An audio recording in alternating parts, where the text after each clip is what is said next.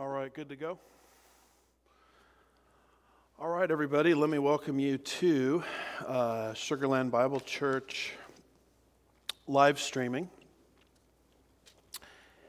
And as you all know, all the churches around the world are in this kind of holding pattern where we're having church, but people are staying at home and people are relying upon live streaming. And so we're doing that same thing here. We're going to be teaching the doctrine of the angels in our first hour. And so let's open our Bibles, if we could, to the book of Genesis, chapter 6, and verses 1 through 4. We are, in this particular study, at the tail end of a lengthy study on the doctrine of angels. We call this Angelology. So we have dealt with the good angels. We've dealt with Satan, and we call that Satanology. We have to deal with Satan because he at one time was a high-ranking angel in the area of angelology. And then from there we began to look at the beings that fell with him during his initial revolt, and we call that demonology. So we've gone through the Bible and looked at, I think, everything it has to say on demons, Satan, and the good angels. And most people would conclude or they would wrap up the series there, but we're going one step further. We're looking at Genesis chapter 6, verses 1 through 4. Because what I've tried to explain in prior shows is that Genesis chapter 6, verses 1 through 4, also speaks of the subject of the angels. So let's open our Bibles into Genesis 6, verses 1 through 4, and let's sort of reorient ourselves as to what these verses say. Genesis chapter 6, verse 1 says, "Now it came about when men began to multiply on the face of the land, and daughters were born to them, that the sons of God saw that the daughters of men were beautiful, and they took wives for themselves, whomever they chose. The Lord said, 'My spirit shall not strive with man forever, because he also is flesh. Nevertheless, his days will be 120 years. The Nephilim were on the earth in those days, and also afterward, when the sons of God came to the daughters of men, and they bore children to them.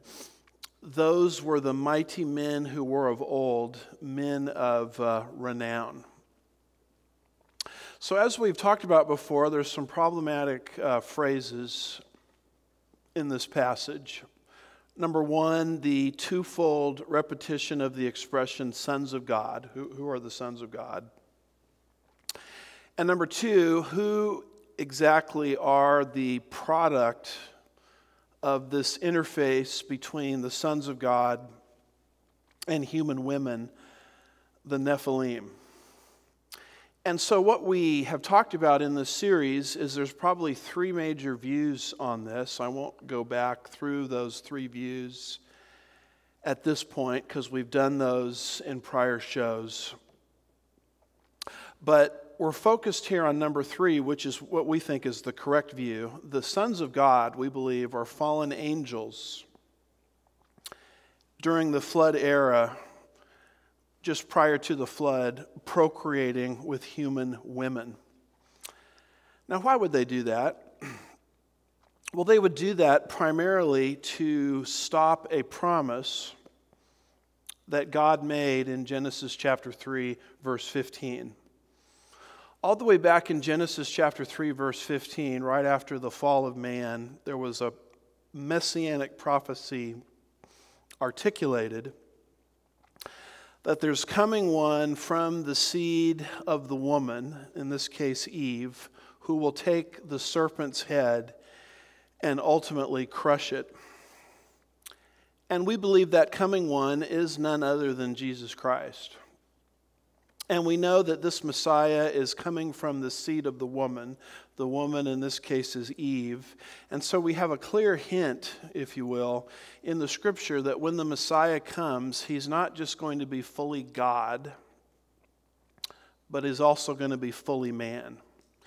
And so what Satan is doing in Genesis chapter 6, verses 1 through 4, according to this angelic interpretation that we're defending here, is he is having some of his demons procreate with human women for the specific purpose of creating a race of people that aren't fully man. Now think about this just for a minute. The Messiah must be fully God and fully man when he comes. He must be from the seed of the woman. And so Satan says to himself at this particular time in history, I'll fix that problem. I'll create a race of people called the Nephilim, the product of angels or demons procreating with human women who are not fully human, and that way the Messiah can never come. I'll create a hybrid race. I'll so tamper with the genetics of the human race that I'll create a hybrid race of people that are not fully human. And so that is an answer as to why Satan is doing this in history. Now, you'll notice on the chart that I have here on the screen, it says satanic attempts to stop the Messiah. Satan, all the way through the Old Testament, and quite frankly, even into the New Testament, into the life of Christ, made several attempts to prevent the birth of Jesus. Every time he makes that attempt, he changes his strategy just a little bit. And that's how to understand Genesis 6, verses 1 through 4. It's just another chapter in a long saga.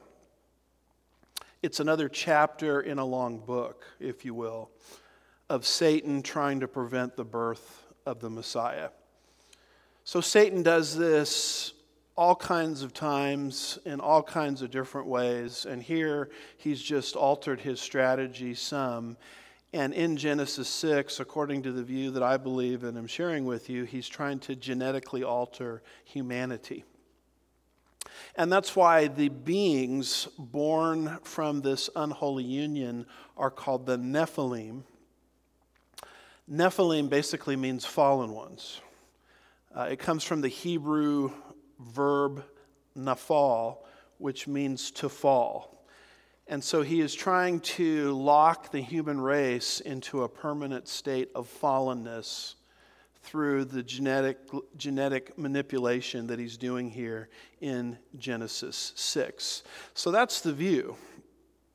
The question now becomes, is that really a defensible view?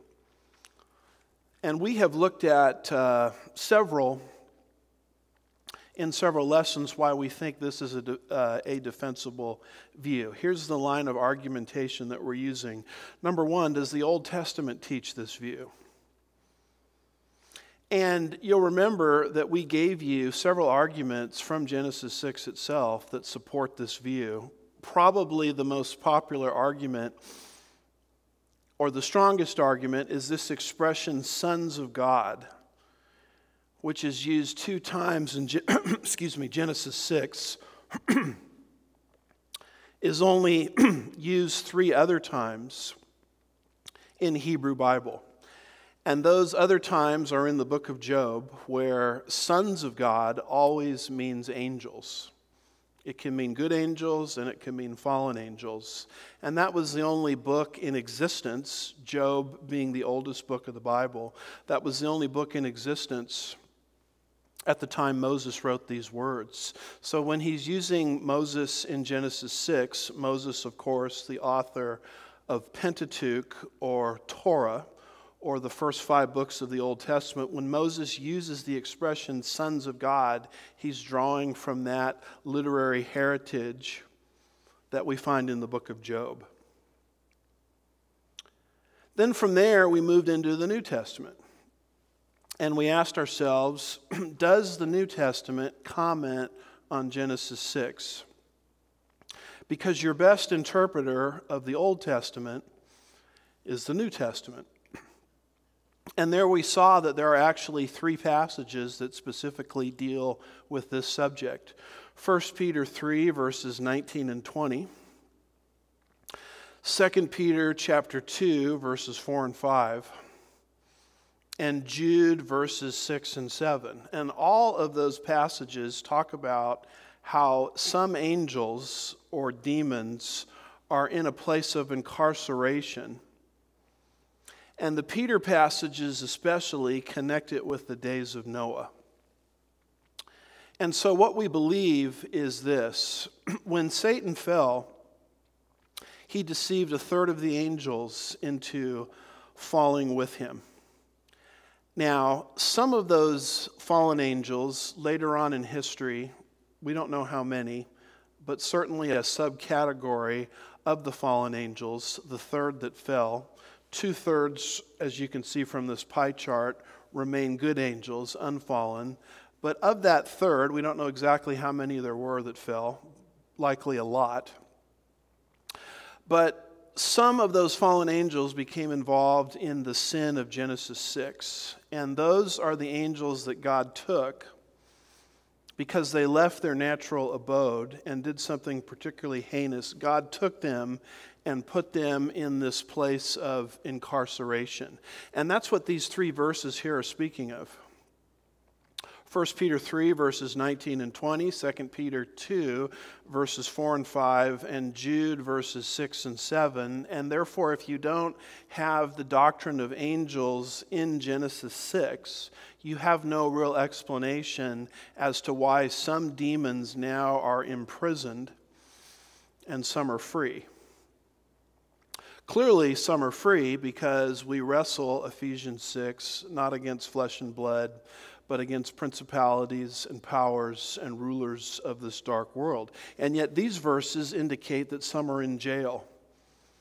And it's interesting that particularly the Peter verses connect that jailing with the days of Noah.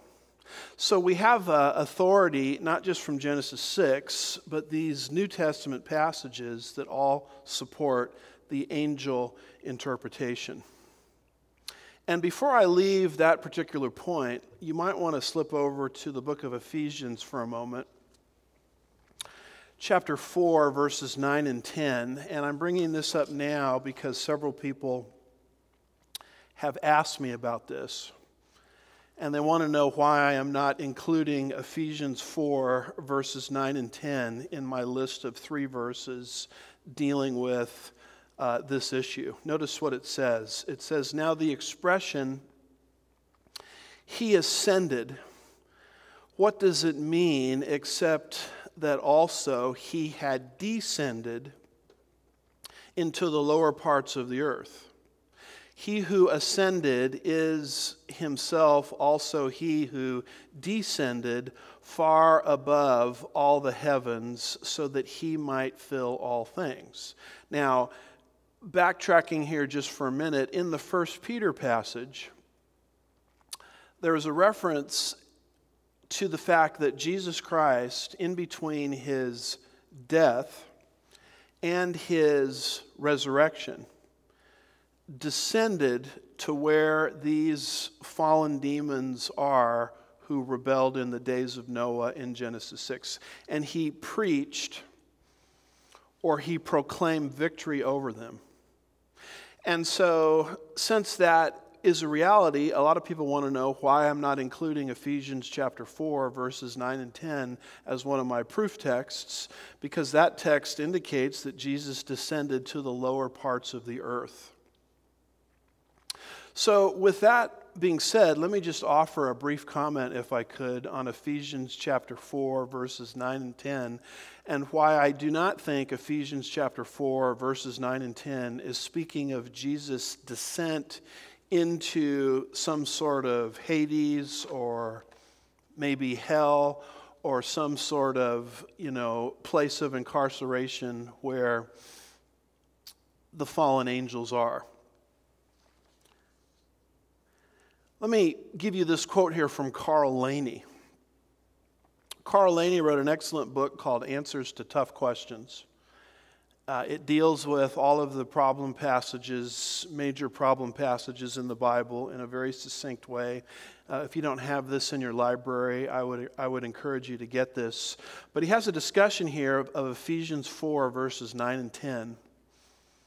And why Ephesians chapter 4, verses 9 and 10 is not speaking of Christ's descent into Hades or into hell or into this place of incarceration where some of the demons now are. Now, 1 Peter is speaking of that. But Ephesians chapter 4, verses 9 and 10 is not speaking of that, according to Carl Laney. Why is that? And by the way, there's a ton of confusion on Ephesians chapter 4, verses 9 and 10. Why is that? Because in a statement of Christendom called the Apostles' Creed, what you'll see is a statement that Christ descended into the lower parts of the earth. I think some of the versions of the creed say into Hades or into hell. And so the Apostles' Creed took this as a statement of that descent. But I don't think Ephesians chapter 4, verses 9 and 10 is speaking of that because of what Carl Laney says. So Carl Laney writes as follows, quote, Paul is saying, in the context that Christ, who went up to heaven in his ascension, is the same one who had come down from heaven, commenting on Ephesians 4, verse 10. That descent from heaven occurred when Christ came to the earth and was born as a human. The text refers to the incarnation of Jesus and not a descent into hell. The expression, the lower parts of the earth, and this is very important to understand, is an appositional genitive. This means that the lower parts refer to the earth itself. So when it speaks of Christ's descent into the lower parts of the earth, an appositional genitive is the idea that the lower parts is not something below the earth or something different than the earth or something within the earth, but it's a description of the earth itself. The expression the lower parts of the earth is an appositional genitive. This means that the lower parts refers to the earth. And he gives this example. For example, the city of Portland refers to the city which is Portland. The city and Portland are one and the same. So when it says he descended to the lower parts of the earth, an appositional genitive indicates that the lower parts is the same as the earth. Well, why does he call the earth the lower parts? Because it's the opposite from where he came from. He came from a place of glory, majesty on high, and he came to our earth to accomplish his mission of his death, burial, resurrection, and ascension. This verse, because lower parts is another description of the earth, appositional genitive, is not saying he went to somewhere other than the earth or some sort of inner cavern within the earth or some sort of trip into Hades or hell, perhaps in the earth. That's simply not what this passage is saying. So the Apostles' Creed notwithstanding, I don't think you can use Ephesians chapter 4, verses 9 and 10 as sort of a proof text to describe this doctrine that I'm speaking of here, that I do believe is taught in 1 Peter. That Jesus, in between his death and his resurrection, descended to where the demons are chained, who were involved in the sin of Genesis 6, and he preached or proclaimed victory over them. Yes, that really did happen. That really is supporting data for the angel view, but I would not throw into the mix Ephesians chapter 4, verses 9 and 10 to help flesh that out. I think the Apostles' Creed has it wrong here, because an appositional genitive does not allow that kind of understanding. So that's just a little bit of side noting there in this brief review that we're doing. And I bring these things up because a lot of people ask me these kinds of questions. That's why I try to work them in. So is the angel view a defensible view? Yes, from the Old Testament, Genesis 6. Yes, from 3 New Testament passages, not including Ephesians 4, verses 9 and 10, for reasons I've already articulated. And yes, the angel view, here number 3, is defensible through tradition. The earliest Jewish tradition that we have supports the angel view of Genesis 6. Beyond that, the earliest Christian tradition amongst the earliest church fathers that we have supports the angelic interpretation of Genesis 6. In fact, we've used this quote here before, that the competing view that Genesis 6 is just talking about the Sethites and the Canaanites intermarrying. It's got nothing to do with angels. That's the main view that competes with the angel view that we have been teaching here. That particular Sethite Canaanite view is a view that didn't even come into existence. Most people don't know this, but it didn't even come into existence until a good 4 centuries. 400 years after the church had started. So the Sethite Canaanite view is really not the most traditional view.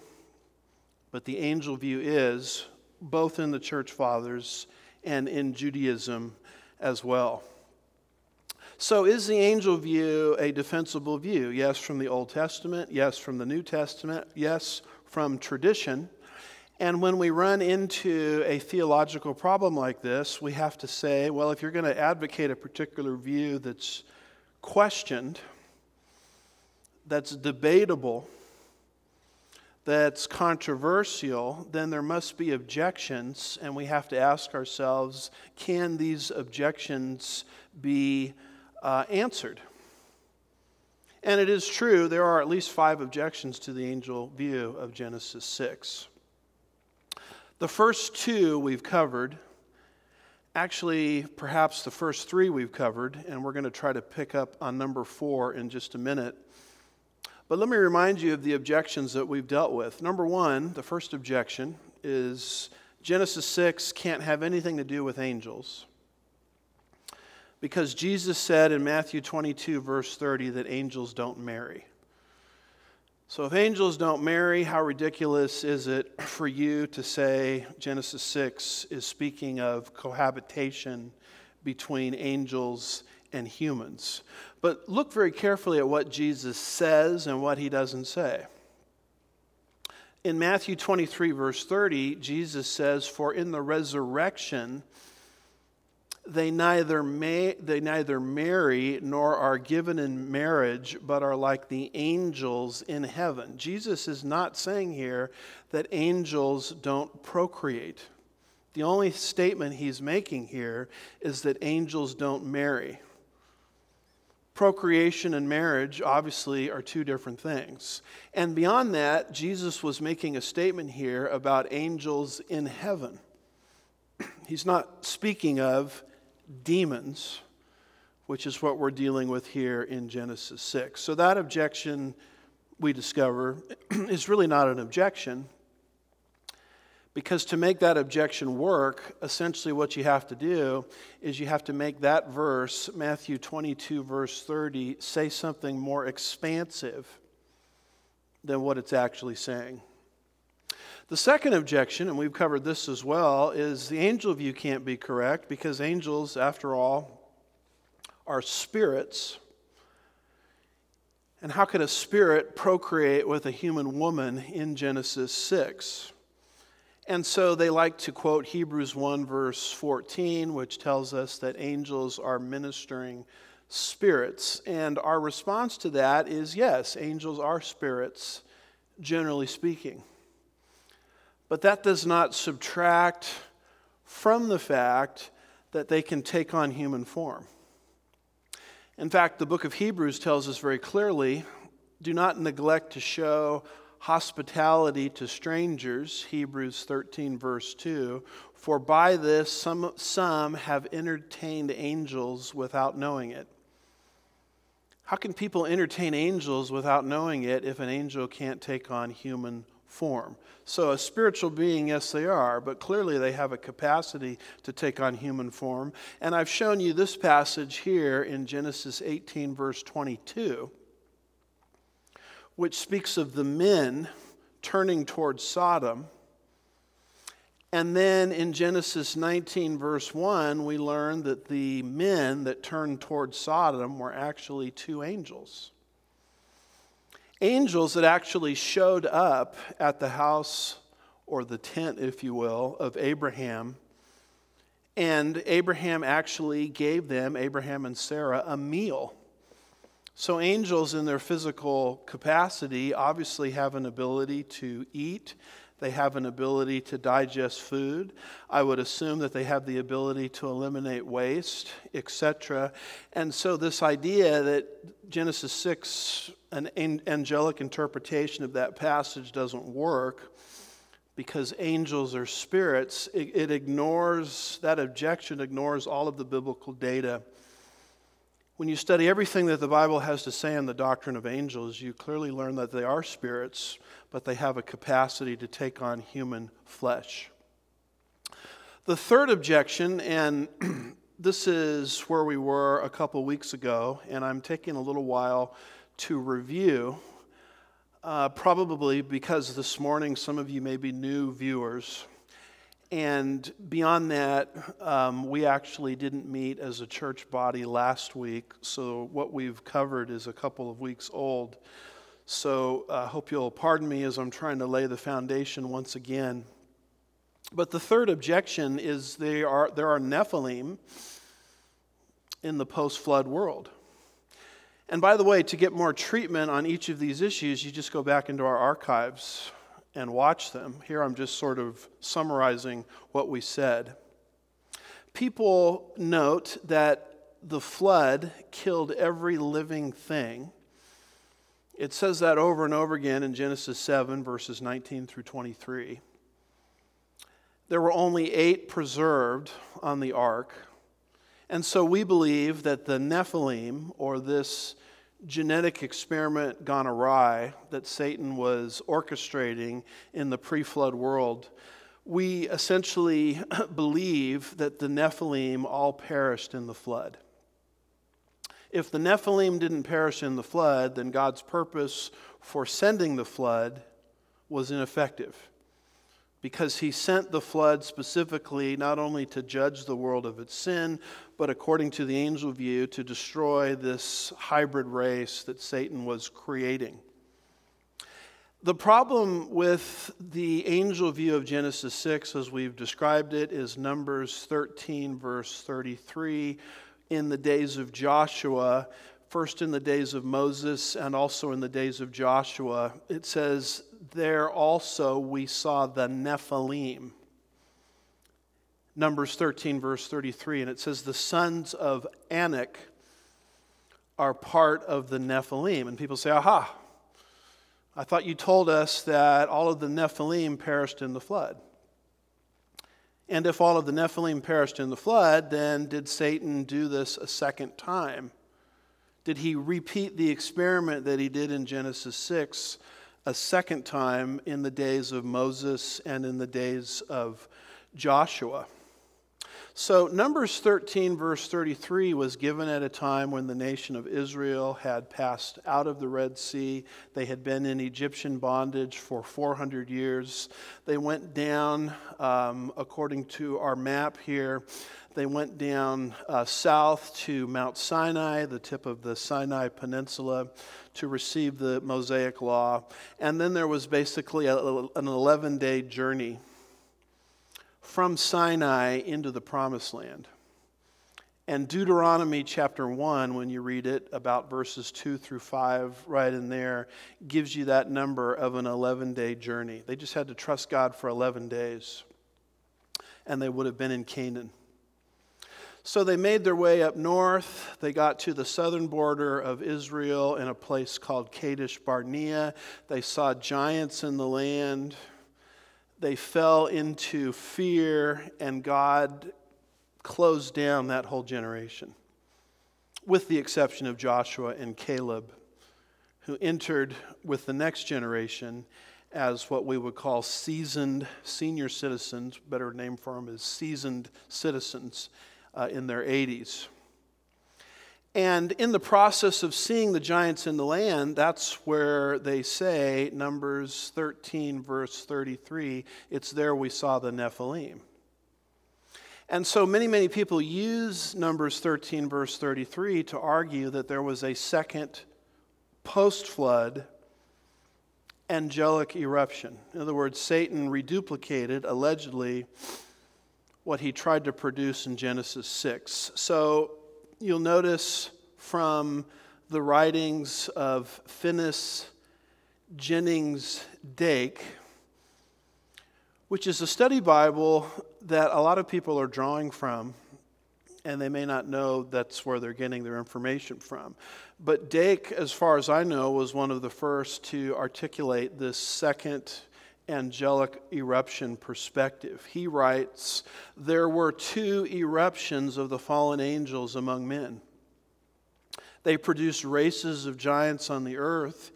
Each time, the first eruption was before the flood, and the second one was after the flood. And a lot of this thinking comes from the reference to the Nephilim, not in Genesis 6, but in Numbers 13, verse 33. Now, I want you to look very carefully at the context of Numbers 13, verse 33, because this is what the second eruption view isn't telling you. The context of Numbers 13, verse 33 is, verse 32, an evil report. A bad report, in other words. Coming from who? Coming from the spies. The spies looked into the land of Canaan from Kadesh Barnea, and they went into fear. And out of fear, they began to articulate the size of their opponents. And in the process, they start using all of these figures of speech to describe their opponents in the land. They say, for example, in verse 32, the land devours its inhabitants. Now, that's obviously a figure of speech. That's what you call a personification. You'll notice also in verse 33, they say, we became like. Like is a simile. We became like grasshoppers in our own sight. Obviously, we don't think the land is actually devouring its inhabitants. There were not grasshoppers in the land. These are personifications or a simile as a fearful report is being brought back to God's people concerning their opponents in the land. And it's in that context these fearful spies use that word Nephilim. So I don't think these spies are actually saying there's Nephilim in the land in the technical sense, in the literal sense that we find in Genesis 6, but they're simply in their state of fear analogizing their opponents to the worst thing that they knew of in Jewish history that Moses had written about, which was this Genesis 6 issue. So I think the Genesis 6 Nephilim are very literal, but I think the Nephilim in Numbers 13 are not literal. And quite frankly, the Bible does this a lot. It'll lay down something in a literal sense, like a shepherd, for example, and then it will use later on that shepherd as a metaphor for something, like the ministry of Christ, the role of a pastor or an elder. So in the second use, it's not saying a literal shepherd. It's using a figure of speech or a metaphor or a simile. And I think that's what's happening with these Nephilim. I don't think what they're seeing in the land is literal Nephilim. I think they're psyched out. They're fearful. They're afraid. And so they analogize their opponents in the host of tons of other figures of speech to the worst thing they could think about in Jewish history. So literal Nephilim, Genesis 6, but they're being used in a metaphorical sense in Numbers 13, verse 33. And that's what the two eruption view isn't telling you. The two eruption view is building its theology on this verse, not fully explaining the context of this verse, that this is actually an evil report from the spies that were in emotional turmoil. And one of the things to understand about the Bible, and hear me very carefully on this because it's easy to be misunderstood, the doctrine of inspiration does not guarantee that everything in the Bible is true. Because the Bible records statements of people that said false things. In Genesis 3, for example, Satan lied. He told the woman, "You will not die." Well, obviously that's not a true statement. So the doctrine of inspiration doesn't guarantee that what the serpent said was accurate. What the doctrine of inspiration guarantees is that the statement actually took place, just like it says. So Numbers 13, verses 32 and 33 is an example just like that. You don't go to a passage like this to build a doctrine. Because when you look at it contextually, it's coming from these 12, I believe there were 12 roughly, intimidated spies who are analogizing what they saw in the land to the worst thing they could think of in human history. And I like to quote scholars just to show you that the view that I'm espousing, because most of you may have never heard this, is consistent with what many scholars teach. For example, my professor, Dr. Ronald Allen, who wrote the Numbers commentary in the Expositor's Bible Commentary, says this of Numbers 13, verses 32 and 33. He calls them the faithless spies who were speaking evil. And then he says the use of the term Nephilim seems to be deliberately provocative of fear, a term not unlike the concept of boogeymen or hobgoblins. Dr. Allen says, by describing themselves as mere grasshoppers in the sight of the fabulous Nephilim, they frighten the sandals. I mean, assuming there were sandals back in this day, I assume there were. They frightened the sandals off the people and led a nation to a grievous sin of unbelief against their caring God. Now, it is interesting that the nation of Israel in the time of Joshua enters the land. And they're in that land for 800 years until they're finally evicted from that land from the Babylonian captivity about 800 years later. And there's a whole chunk of your Bible dedicated to that 800-year time period. The Chronicles books talk about it. The Samuel books talk about it somewhat. And beyond that, you've got Judges. You've got, the Kings books. And in all of that history, which covers 800 years, you know what you never see a single time? You never see the word Nephilim again. It's mentioned in Numbers 13, but once they actually get into the land, the word disappears, and that's further evidence that the spies were using the word Nephilim as more or less of a figure of speech.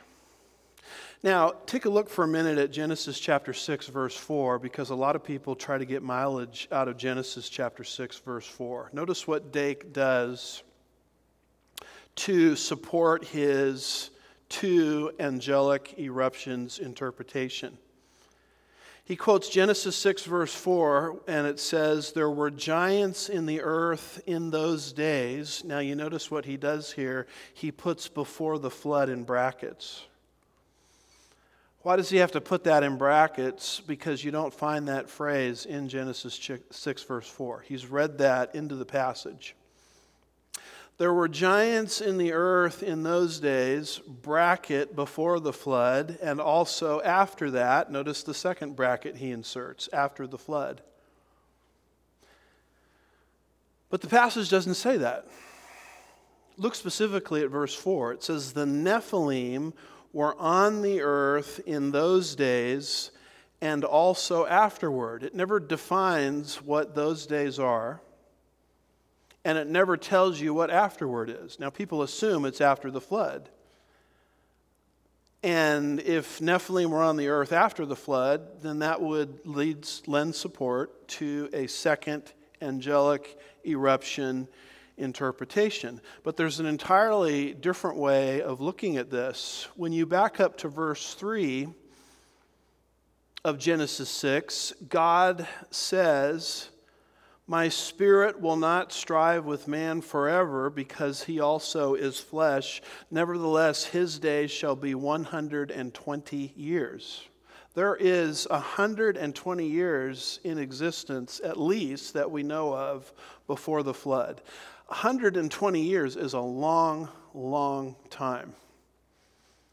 The United States of America has only been in existence roughly, give or take, 240 years, and so think of a time period that's roughly half the duration of the political life of our entire country.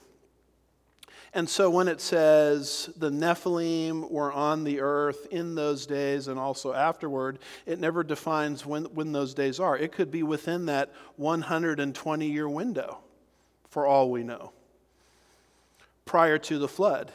In other words, there's no what we call in Latin terminus a quo given, which is a fancy word for just saying beginning point. It never tells you when those days started, and it never tells you what after means. Now, people assume it's after the flood, but what I'm trying to explain to you is that is an unwarranted assumption. It could be describing the beginning of some point and after some point within the 120-year window. So what you're seeing is that this second angelic eruption view is built on a lot of evidence that, to my mind, seems somewhat flimsy. And that gets us to our fourth objection. And I was actually going to start the study here with number 4, because everything we've done thus far is review, believe it or not, but I think it's review we needed to do. The fourth objection is people say, well, what about the Nephilim in David's day? Notice again the words of Dake as he's trying to find support for his second angelic eruption view. He says the second eruption of fallen angels was evidently smaller in number and more limited in the area. They were, for the most part, confined to the land of Canaan, and their offspring were known as the nations of Canaan. They were known as the Raphaim, the Anakim, Horim, Zanzumim, and other names. They are enumerated in Genesis 15, verses 18 through 21, and many other passages. He goes on and he says, those were to be utterly destroyed by the sword of Israel, just as the flood had destroyed the ones who had lived in the dispensation of conscience, another way of saying pre-flood. Israel failed in this purpose, so the giants were left to test and prove the chosen people. The giants made trouble for Israel until the time of David, when the last of the races of the giants were killed. So what Dake is doing is he's finding every example of a strange creature in the land of Canaan during that 800-year window before the Babylonian captivity, whether it's any reference to giants, Raphaim, Horim, etc., and he's assuming that those are also references to the Nephilim.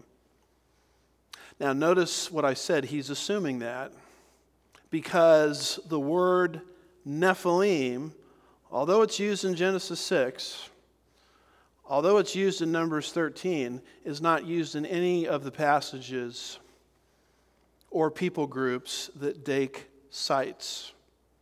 And so a lot of people grab some verses which talk about strange creatures in the land, and they assume that those are the Nephilim as a result of the second angelic eruption. They like to use this passage here.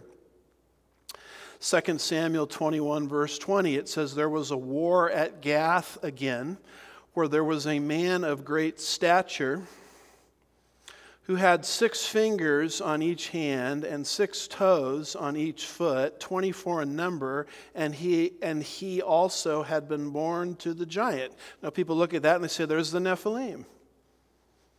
I told you there was a second eruption. There it is right there in your Bible. The problem is, do you see the word Nephilim here? They're assuming that's Nephilim, but the text doesn't actually say that. They like to use Deuteronomy 3 and verse 11, which says, "For only Og, king of Bashan, was left of the remnant of the Rephaim. Behold, his bedstead was an iron bedstead. It is in Rabbah of the sons of Ammon. Its length was 9 cubits, and its width was 4 cubits by an ordinary cubit." Now that would be a bed that this entity or this person or creature slept in that was, 12, 13 feet long. So people say, there it is. That's the example of Nephilim. But does it say Nephilim? It doesn't say that, does it?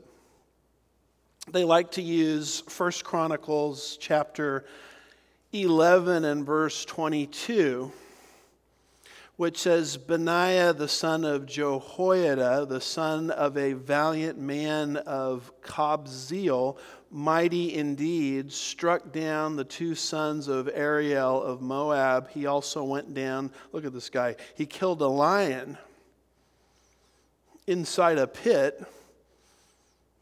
I like this little detail here, and it happened on a snowy day.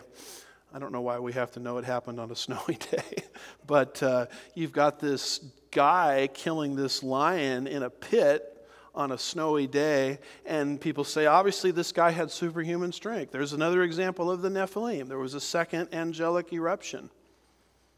But notice again that this particular passage does not say Nephilim. Dake and others are assuming it means Nephilim, but assuming something is not the exact same thing as proof. So if there was no second angelic eruption, which is my position, there was one in Genesis 6, but not after the flood, then how do I explain all of these strange creatures? 6 fingers and 6 toes, guy sleeping in a bed that looks like it's about 12 to 13 and a half feet long. Another guy that kills a lion on a snowy day. I would simply say this, those are what we would call abnormalities of nature. I could take you to the Guinness Book of World Records, and I could show you people of abnormal size and of abnormal height. And there are people born today, tragically, with too few fingers or too many fingers. That doesn't make them Nephilim. That's just a genetic normality that you can explain independent of the Nephilim phenomenon. And of course, if you watch any NBA games, I've had the chance in my life. I'm not exactly a short person. Stand about 6'6.5". I've stood next to, in San Antonio, Shaquille O'Neal. We were in a hotel once where they were involved in one of the great series of the NBA, of the battle between the Los Angeles Lakers and the San Antonio Spurs, if I remember right, in one of the playoffs. And there was Shaquille O'Neal, so I went and stood right next to him. Gabe, our youth pastor, has stood next to, and he's got a picture of it, Akeem Olajuwon. And my goodness, Gabe doesn't look that tall next to Akeem Olajuwon, and I certainly didn't feel very tall next to Shaquille O'Neal. When I was younger and a Lakers fan, I still am to some extent a Lakers fan, but I was really a Lakers fan back in the day. I went to games and I stood next to one of my heroes growing up, Kareem Abdul-Jabbar. I felt like a shrimp next to him. So just because there's giants and people that are what I would call freakishly tall, abnormally tall, and I don't know if these guys mind that they're tall, all the millions and millions of dollars that they make in the NBA. I think of Yao Ming, who played here for a number of years in Houston. I think of Ralph Sampson, who also played here in Houston. I mean, I'm not going to jump to the conclusion that they're all Nephilim just because they're genetically different than the rest of us.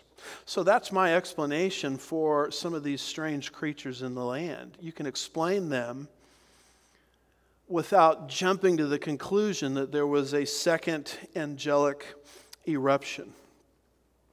Now, one of the things that Dake uses to support his point is that God commanded that these entities in the land, women and children, be completely and totally eradicated.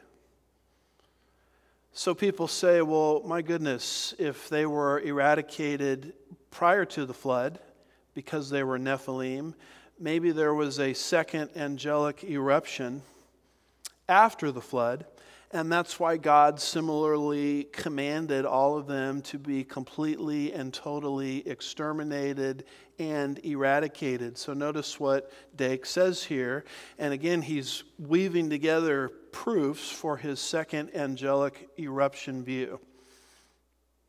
And what people do when they put these views together is they talk so fast, stringing their points together, that you really don't have time to sit there and back up and examine each point carefully. And so when they string it all together at once, it looks like they're saying something accurate. But we as Christians are called to be Bereans. We're called to sort of slow down and examine each point by point. And what I'm saying is none of the points that Dake uses, absolutely none of them are convincing or proof of anything. Maybe to sort of a fast-talking salesman who's got the gift of gab and knows how to sling a bunch of ideas together simultaneously, can it sound good? But think of your calling as a Christian. You're supposed to be a Berean. Acts 17, verse 11, you're supposed to examine carefully everything that's taught. That's what the Bereans did with Paul. That's why they were considered more noble-minded than the Thessalonians. And that's what you should do with Dake, and that's what you should do with this live stream this morning. Look at the scripture yourself and see if these things are accurate. But one of the proofs that Dake uses is this: these were to be utterly destroyed by the sword of Israel, just as the flood destroyed ones that had lived in the dispensation of conscience. So he's using the total eradication of the Canaanites prior to the flood, Genesis 6, and he's trying to compare that to the command that God gave to the Israelites to completely exterminate the giants and so forth in the land. And he's trying to say, well, therefore, if this is true and if this is true, the conclusion is the giants in the land post-flood must be Nephilim as well. And I'm here to tell you that that really is no proof at all. It is true that God said to Joshua, who entered the land of Canaan, they utterly, as Joshua is acting on the command of God, they utterly destroyed everything in the city, both man, woman, young and old, and ox and sheep and donkey with the edge of the sword. So the argument is God said eradicate everything to Joshua. God said that same thing concerning, or the flood rather, that same thing concerning the Nephilim, Genesis 6. So therefore, post-flood, those in the land must have been contaminated by some sort of Nephilim virus. That's the argument that's being used. And my point is that that's no proof of anything. Because God, typically in the Bible, and the nation of Israel frequently disobeys God here. God typically in the Bible says concerning the enemies of Israel, you've got to completely wipe these people out. You've got to wipe out the women. You've got to wipe out the children. You've got to wipe out the animals. Now, that's not because they're Nephilim. That command in and of itself does not give me the right to see Nephilim in all of these passages when the word Nephilim isn't even used. But God specifically commanded the Jews to do that because he knew that if these people groups were not completely obliterated, and by the way, an additional study, which we don't have time to get into, they had centuries to repent. So don't think that God gave this command in a nanosecond. There were 120 years, we've learned, before the floodwaters hit. And there were centuries, and there were warnings through the prostitute Rahab and others. I can demonstrate to you that there was a knowledge of Yahweh. I mean, they knew what was coming. They had an opportunity to repent.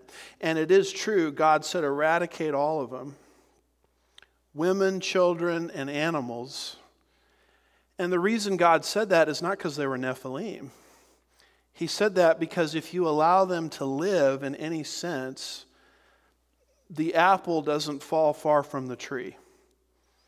The little kids that are pagans and idolaters are going to grow up to be pagans and idolaters. And if you allow this people group to live, the nation of Israel, God's special nation, God's redeemed nation, is going to follow their pattern of living and is going to become idolatrous, just like these people groups were idolaters.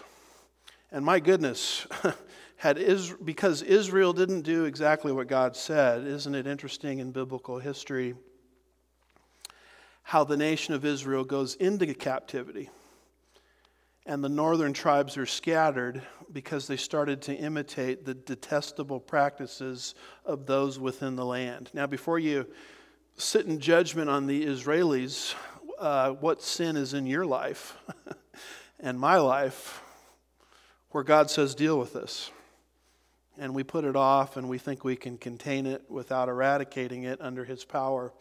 And what we discover in the course of time is that the sin ultimately controls us rather than the other way around. That's why God gave these commands, not because they were Nephilim. And so you see these types of commands later on in biblical history. This is what God said to Saul. This is why Saul lost his empire. Thus says the Lord of hosts, I will punish Amalek for what he did to Israel, how he set himself against him on the way while he was coming up from Egypt. Now go and strike Amalek and utterly destroy all that he has, and do not spare him, but put to death both man and woman and child and infant and ox and sheep and camel and donkey. That doesn't give me a right to read Nephilim into this. It's get rid of these idolaters or you're going to imitate their practices. And of course, Saul didn't do that. He did it partial obedience, and that's how he lost his kingdom. And you go all the way into the time of Daniel, into the time of Babylon, into the 6th century. Did you watch what God did to those that persecuted Daniel and threw him into the lion's den? It says, then the king gave orders, and they brought those men who had maliciously accused Daniel, and they cast them, look at this, their children, their wives into the lion's den. They, that's those cast into the den, had not reached the bottom of the den before the lions overpowered them and crushed all their bones. Now, there's another example in the Bible where there's an eradication of even the children and the wives. Now that took place in Babylon, 350 miles to the east of the nation of Israel in modern-day Iraq, a land called Shinar. You'll see that geographical location given in Daniel chapter 1, verse 2. So if everywhere there's a total eradication of a people group, I'm allowed to read Nephilim into that passage, then I guess I have to believe that Nephilim weren't just in the land of Israel. Somehow these Nephilim made it all the way to Babylon. So my point is, none of these arguments that Dake and others raise is that convincing. So the next time we're together, I want to deal with this fifth and final objection. And that objection is this: if the angel view of Genesis 6 is true, then could that sin be replicated today? Because that's what many, many conferences are teaching. And they're packing out auditoriums, trying to convince people of this. The Nephilim are going to come back. The angelic incursion is going to come back. Because after all, the Bible says, as it was in the days of Noah, so shall it be. So we'll deal with that objection next time. But our main point today is the objections to the angel view of Genesis 6 don't carry a lot of weight, including this objection that there was somehow Nephilim in David's day and beyond, thanks to a second eruption. There was no second eruption. The eruption that we're speaking of was a one-time event in biblical history. It was unique. Satan was doing something specific during that time. Following that time period, following the flood, his strategy changed. Same goal, but the strategy is different. And there's nothing in the life of David or these strange creatures that indicate that the Nephilim somehow were the product of a second eruption. I'm going to close this in a word of prayer, and I hope you'll join us at 11:30 a.m. Central Standard Time as we are, Lord willing, going to try to complete the book of Revelation. Let's pray. Father, we're grateful for your truth and things in your word that don't get taught on much, but we need to get an accurate understanding so we're not drawn into sensationalism. So help us to be good stewards of these areas of your word as well. We'll be careful to give you all the praise and the glory. We ask these things in Jesus' name, and God's people said, amen.